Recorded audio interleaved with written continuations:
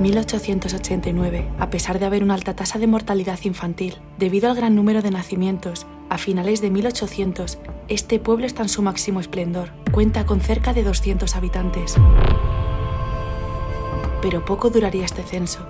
En poco más de 50 años, esta cifra bajaría drásticamente, quedando en 1950 únicamente 38 habitantes. Y tan solo pasarían 20 años más para que Solanell quedase completamente despoblado en 1973.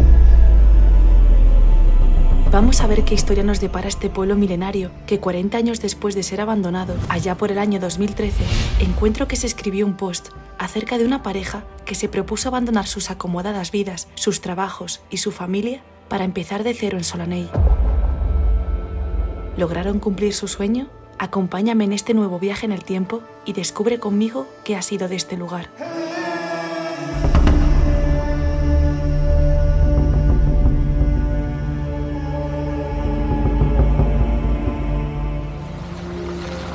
Un camino repleto de placas de hielo es el único acceso que tiene Solanell. Parece ser que no pasa mucha gente por él.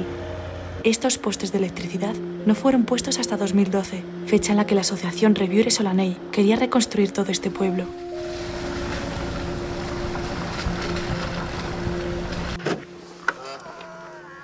Bueno, pues aquí dejamos el coche junto a otros dos que seguramente sean de los dos únicos habitantes que hay actualmente en este inmenso pueblo.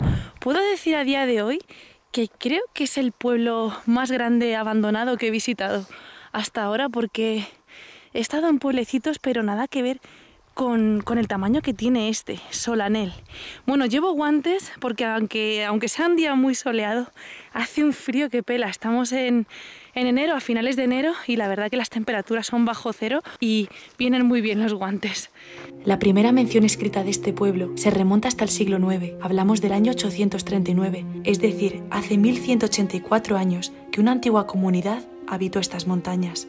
Es que vivieron ni más ni menos que hasta 180 personas en este pueblecito allá por 1889. Y justo 100 años después, en 1975 más o menos, se quedó vacío. Completamente cero habitantes. Pero más conocido es Solanell por ser el escondido pueblo donde se instalaron los Cátaros, un grupo que a pesar de ser religioso y cristiano, estaban muy descontentos con la iglesia y encontraron entre estas montañas un lugar idóneo para vivir refugiados, huyendo de las sangrientas cruzadas que realizaba la iglesia católica en contra de ellos. Con la tranquilidad que emana este lugar, puedo entender el porqué de esconderse aquí.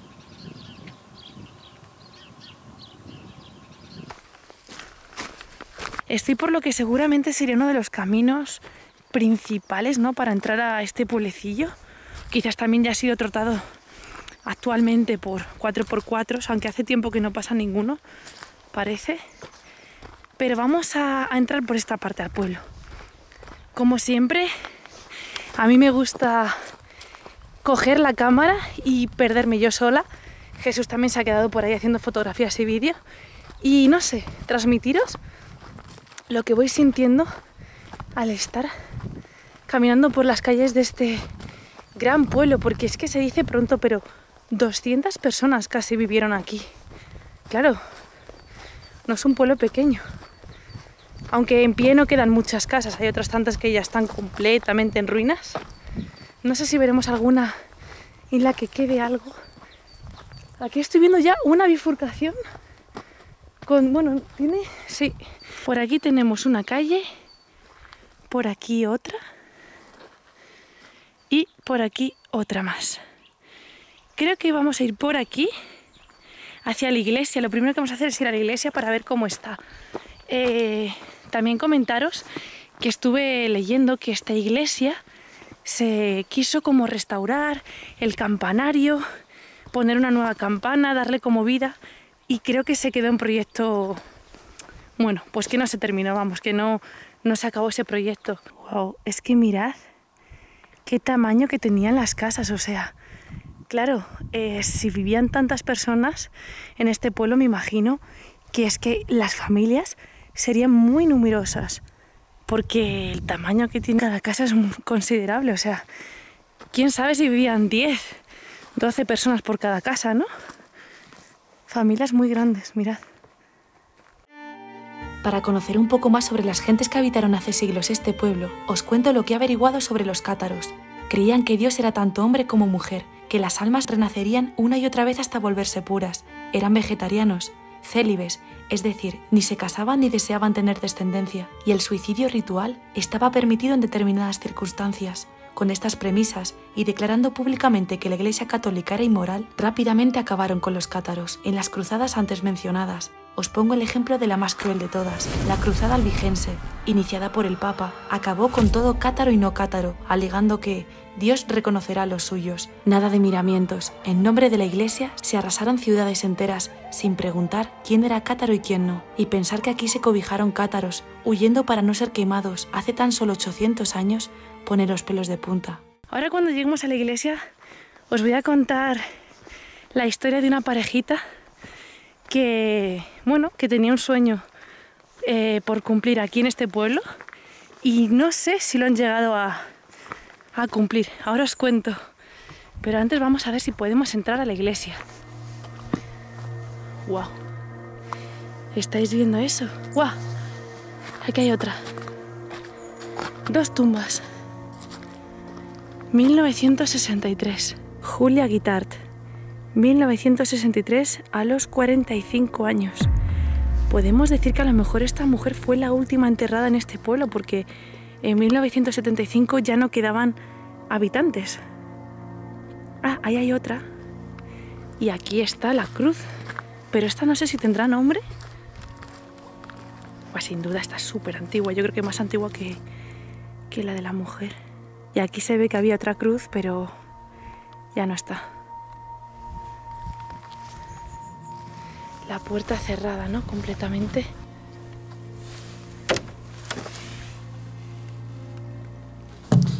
Mirad. Vamos a asomarnos por aquí. Esto es lo que se ve.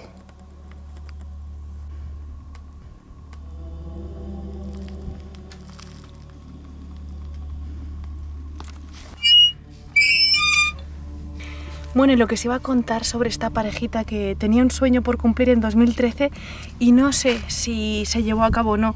Leí en un post, en un reportaje que hicieron en abril de 2013, que había una parejita que se llamaban Javier y Verónica y su sueño era dejar sus trabajos en Tarragona, vender su piso y venirse a vivir aquí, a este pueblecito, a Solanell, junto con otro hombre que fue el precursor de que este pueblo se llegase a restaurar, ¿no? Entre comillas, algunas casitas.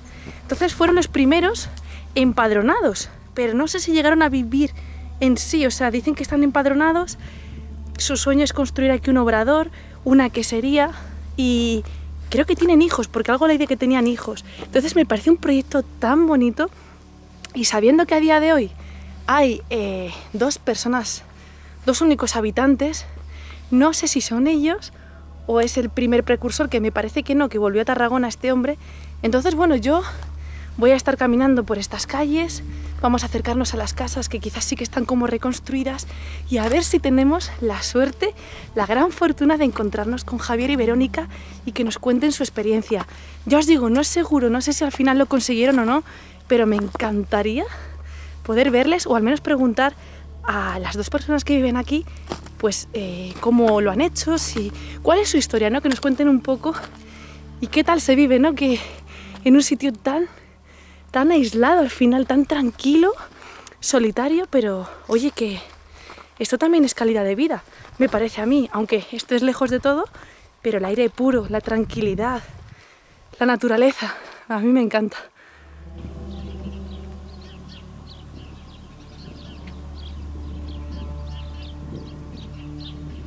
Mirad la altura de esta antigua casa, de 4 plantas, o sea, eran casas muy grandes. De verdad, mirad aquí la pared ya volcada hacia adelante. Y bueno, hablamos de que este pueblo ya constaba en escritos allá por el año 839 después de Cristo. 839, hablamos de 1400 años Es muchísimo, es una barbaridad. Está claro que estas casas no son tan antiguas, pero sí que pueden ser de 1800, incluso de antes. Mirad, aquí tenemos una puerta, ¿no?, abierta a la casa, para que veáis el tamaño. Wow, esa es la columna, el pilar central que aguantaba parte del tejado seguramente. Aquí hay una caída considerable, ¿eh? Pero mirad las dimensiones de la casa. Quizás no se ve tanto con esta cámara. Voy a ir intercalando con la Esta 360 y con esta cámara, pero... ¡puf! Se puede ver con esto la cantidad, la familia tan grande que viviría dentro de esta casa. No creo que solo fueran para 2 personas. ¿Y las calles? ¿Qué me decís? Oye, qué bonito. Es que tengo por aquí una calle, tengo por aquí otra y sinceramente no sé qué hacer. Vamos a ir para arriba. Jolín, que sigue. ¡Guau! ¡Guau! Acabo de escuchar a una mujer. No me digas que puede ser Verónica, a mí me da algo. Luego vamos allá abajo a ver si puedo hablar con ellos. Mirad, detrás de mí estoy viendo esta casa con pintura azul. Luego vamos a ver si podemos entrar a ella, porque ya os digo, están las pinturas por dentro, las conservan las pinturas antiguas. O sea, una pasada. Y más construcciones por aquí. El pueblo, ya os digo, es enorme. Vamos a bajar por aquí primero, porque creo que aquí hay camino también. Se nota que hay como ganado. Tienen ganado suelto porque hay muchas cacas como de vaca por todo el camino.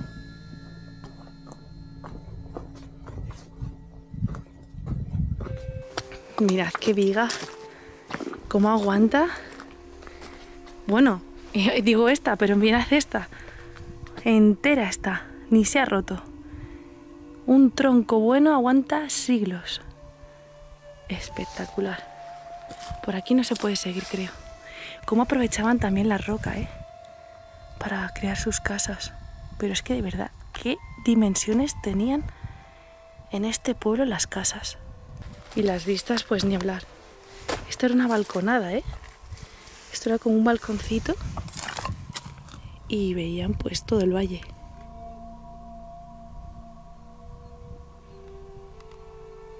Mirad. Esto era un granero, sin más. Un granero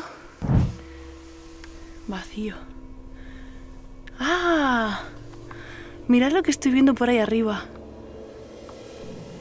Las antiguas pinturas de la casa. Me está recordando mucho este pueblo a Esta, al pueblo de... Bueno, el último hombre que vivió allí solo durante años. Las pinturas son parecidas. Tenemos a los lados mogollón de puertas de las casas. Las calles eran súper estrechitas. Otra entrada. Esto es el granero, la parte de abajo, como siempre, aprovechada para los animales, para meterlos a todos ahí y que diesen calor a la parte de arriba de la casa. Wow. Quizás tendría que haber grabado esto con la GoPro. Oh, mirad. Wow. Uf. Uf. Uf, uf. Creo que el suelo no invita a entrar mucho más. No. A no ser que vayamos por la viga. Mirad, una sartén ahí antigua. Ostras. Esto han sido... Son pisadas. Se ve claramente de gente que ha ido pisando y ¡pum! Wow. Yendo por aquí, me parece a mí que vamos a conseguir pasar allí. A ver si... Ostras, qué chulada. Estoy viendo ahí un fondo precioso. Hay botellas. Esto lo han grafiteado. Bueno, no es grafiti, lo han pintado en la pared. Supongo que pudo pasar como en el pueblo de Arreu, en el que luego vinieron ocupas para eso, para vivir en estas casas durante varios años. Y a lo mejor pasó esto. Voy a ir con mucho cuidadito. A ver. Con mucho cuidadito. Ay. Vale, bien. Aguanta, es duro, La viga es dura. Mirad, las baldas estas antiguas. Bueno, ya ni siquiera hay baldas. Sería un pequeño armarito. Y los techos me sorprenden que eran muy bajitos. O sea, yo puedo tocarlo con la mano, el techo. Y esa era la antigua cocina. No he traído el foco, espero que esté grabando bien esta cámara. A ver si con la 360 puedo mejorarlo. ¡Wow! ¡Ay, mi madre, lo que hay aquí! Mirad, una cama antigua. Esta cama sí que puede ser de las, vamos, de las de la época. Fijaos qué bueno. Solo se deja ver por esta grieta. Ah, bueno, no, y por aquí arriba. No sé si puedo meter la cámara. Voy a hacer un... A ver. Uf, está peligroso, ¿eh? A ver, ahí. Mirad.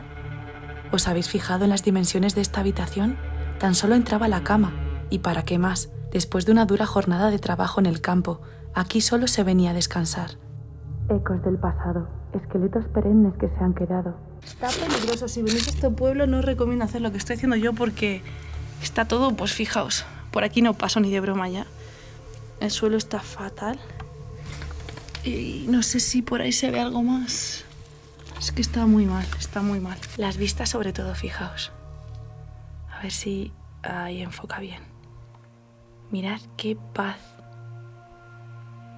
Ahí está Andorra, en esa montaña. Realmente está muy cerquita. Hemos tardado 1 hora desde casa en venir a este pueblo. Estaba muy cerquita de casa. Y siempre lo diré, lo afortunada que me siento de poder estar enseñándoos esto, de estar disfrutando de esta pasión tan bonita y compartirla con tantas personas que también disfrutan de esto. Para mí esto es un sueño hecho realidad, siempre lo diré. Es que hasta me emociono si lo digo, pero... ¡Buah! Estoy viendo una trenza hecha a mano. Mirad, es que estaba hablando así, mirad. A ver si puedo hacer zoom, fijaos. Una trenza seguramente hecha, no sé si... Bueno, cuerda parece, ¿no? O hecha... Sí. Pues para amarrar algo, pero esto es súper antiguo. Ay, no sé, a mí los pueblos me encantan. Bueno, voy a salir de aquí ya que esto está bastante mal. No sé si ir por aquí. Uf. Es que no sé. Está complicadillo. Vale. Pude. ¡Wow! Tenemos más casa por aquí. Oye, una cosa, fijaos. A ver si se graba bien. Mirad cómo estoy. Esta es la entrada a la cocina. O sea, hay que entrar agachados. Si no, yo me choco. Y mira que tampoco es que sea muy alta, pero con esto se deja ver que también la gente antiguamente... Acabo de ver una cosa increíble. Que con esto se deja ver que la gente antiguamente tampoco era tan alta, ¿no? O bueno, les daba igual agacharse, no pasa nada, no sé. Mirad lo que hay en la cocina, mereció la pena venir. El suelo aquí es de piedra. Sí, el suelo aquí es duro. Y mirad lo que tenemos aquí. ¡Guau! Un zapato. Y mirad qué sartenes. Tampoco son tan antiguos, puede que de los 70 o así, antes de que se abandonase el pueblo, pero no son de 1800 porque tienen el mango de plástico. Pero sí pueden ser de los años 70, perfectamente, ¿eh? Vamos a subir por estas escaleritas y ya volvemos porque estamos en una casa peligrosilla, ¿eh? Anda, la quisieron reconstruir. Porque aquí hay pizarra. Hace muchos años, ¿eh? Porque los ladrillos también os digo que son antiguos. Ay, hay goteras. Vale, de verdad, no os recomiendo pasar a esta casa. Es muy peligrosa por el suelo, pero... Como sé que me sigue mucha gente y a mucha gente también le gusta venir a pueblos y he dicho el nombre de este pueblo, si queréis entrar en esta casa por la viga, solo por la viga, que es quizás lo más seguro dentro de lo inseguro, porque también es inseguro, pero está bastante fuerte y solo por aquí, por estos lados os podéis venir abajo. Tranquilamente, sin civilización cercana. Yo creo que soy de las personas que no llevaría mal un apocalipsis, porque hay pisadas de personas en la nieve, hay pisadas, no sé cuánto va a aguantar la cámara porque la tengo que solo me cabe 1 hora de grabación, así que a ver lo que aguanta.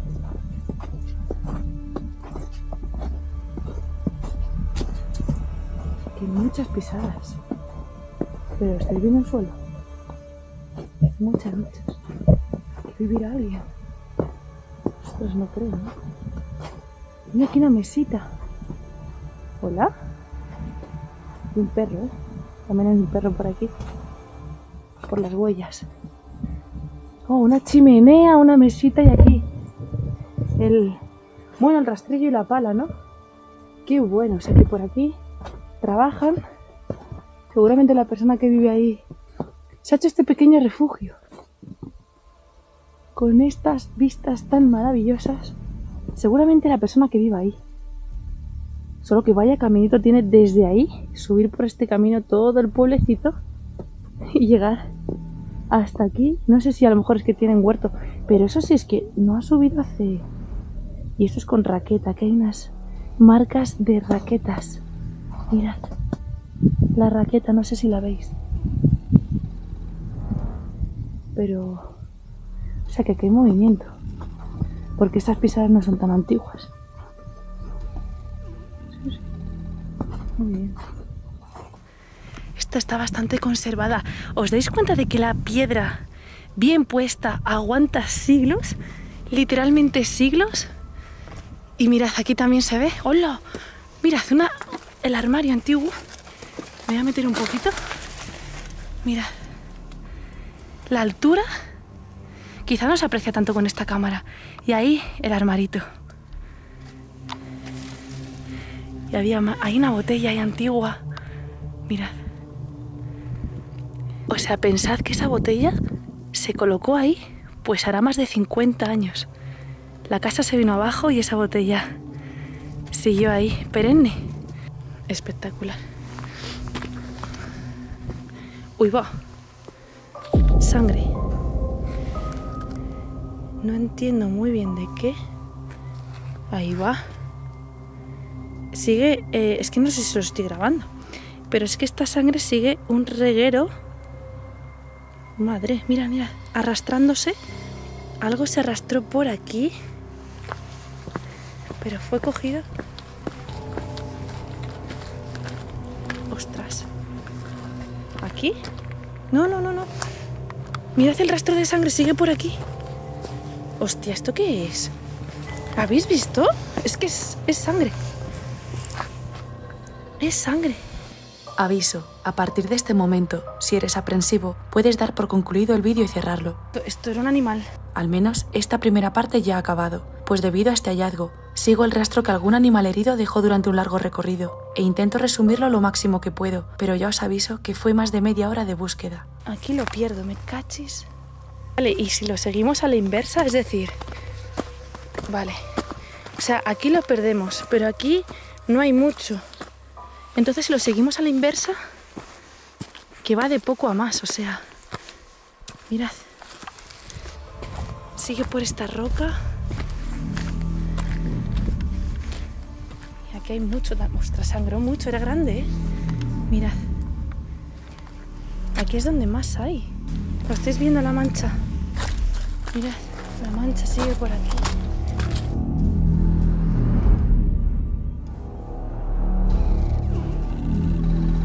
Qué mal rollo me está dando esto. ¡Hola! No sé dónde estoy, pero mirad. ¡Qué arco!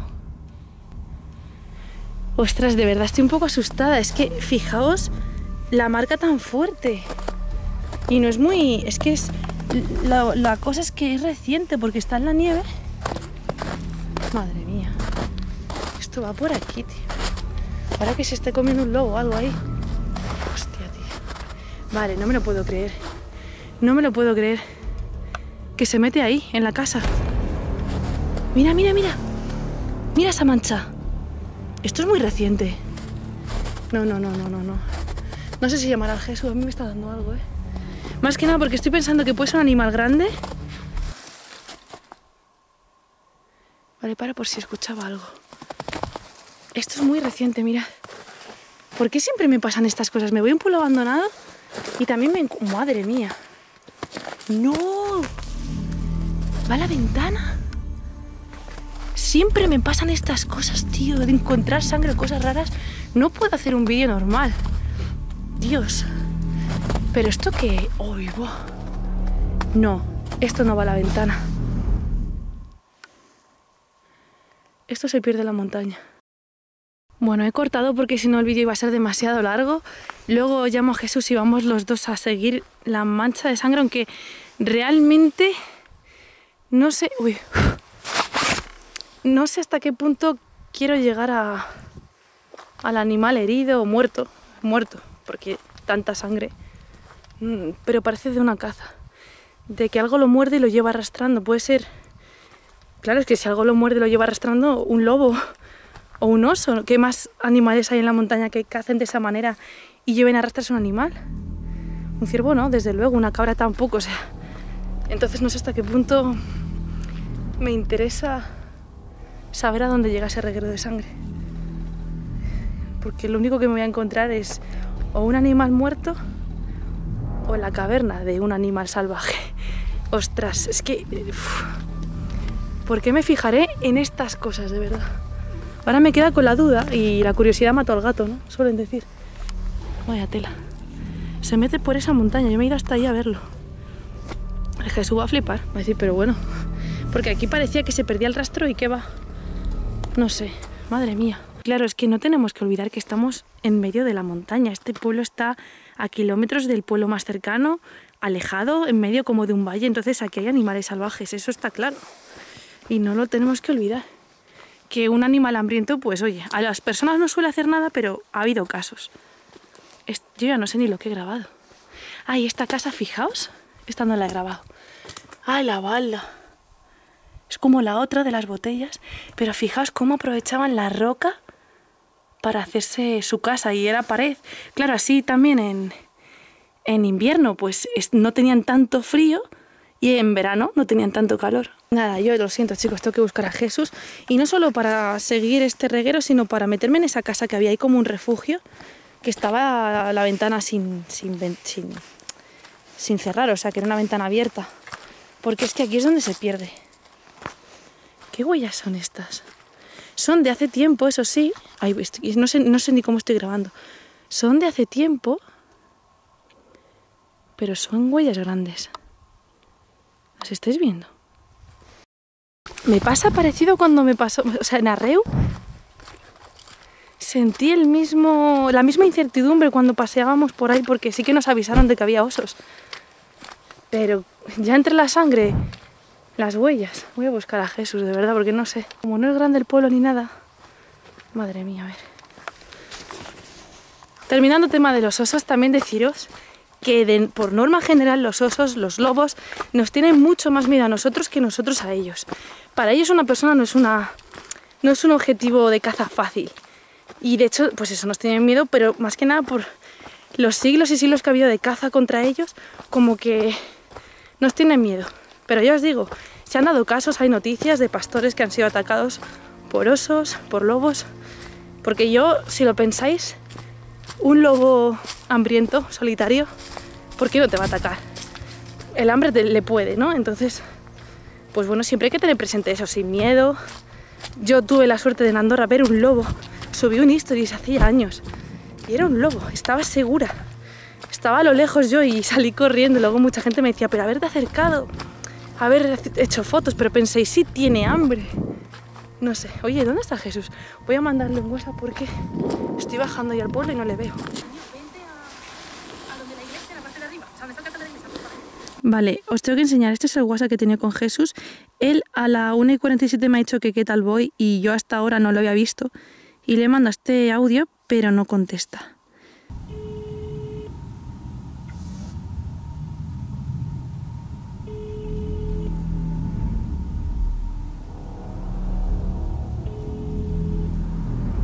En estos momentos la verdad es que sí que pienso...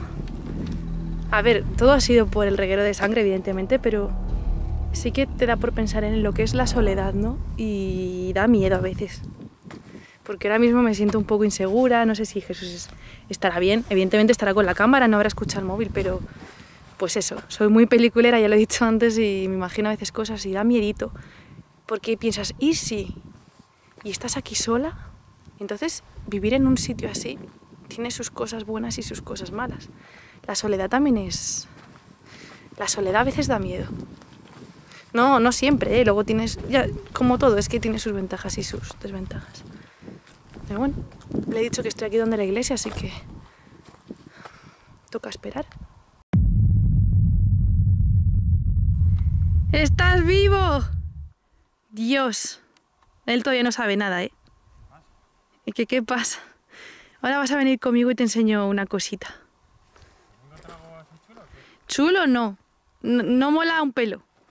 Da muy mal rollo. Sí.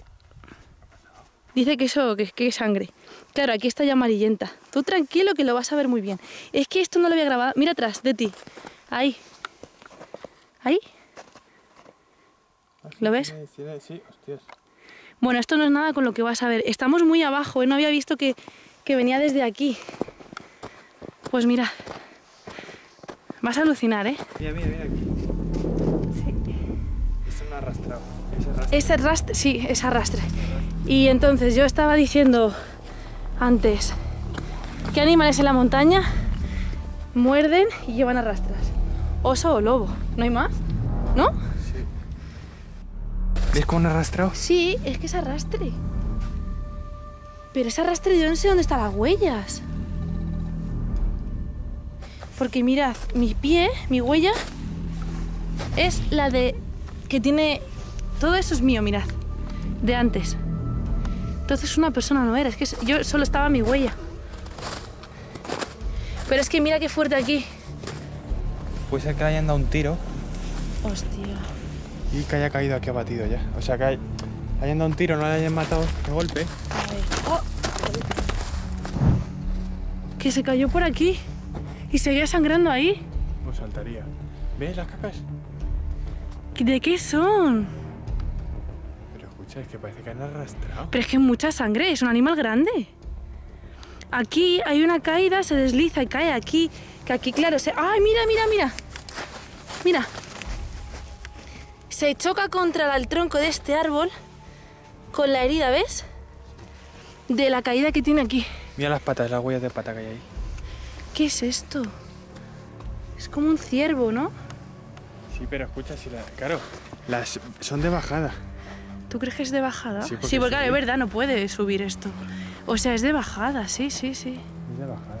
Sabéis lo que me gusta entenderlo todo, y no iba a parar hasta que comprobase que era imposible seguir la pista del pobre animal. Y fue aquí, donde la nieve desaparecía, y con ella, el rastro que seguíamos desde hacía un par de kilómetros atrás. Finalmente, Jesús encontró lo que parecía la parte de un cartucho, así que no nos quedó más remedio que pensar que el animal que había creado esta sangría fue el más cruel de todos, el ser humano. No penséis que por haberme topado con este rastro he olvidado el objetivo principal que tenía al llegar a este pueblo, saber qué fue de Javier y Verónica, y es que en el segundo capítulo tengo la inmensa suerte de encontrar a Tomás. Él lleva ni más ni menos que 7 años viviendo aquí, de los cuales 4 los ha pasado en completa soledad, y él nos explicará quién ha pasado por Solanell y qué fue de la pareja a la que tantas ganas tenía de conocer.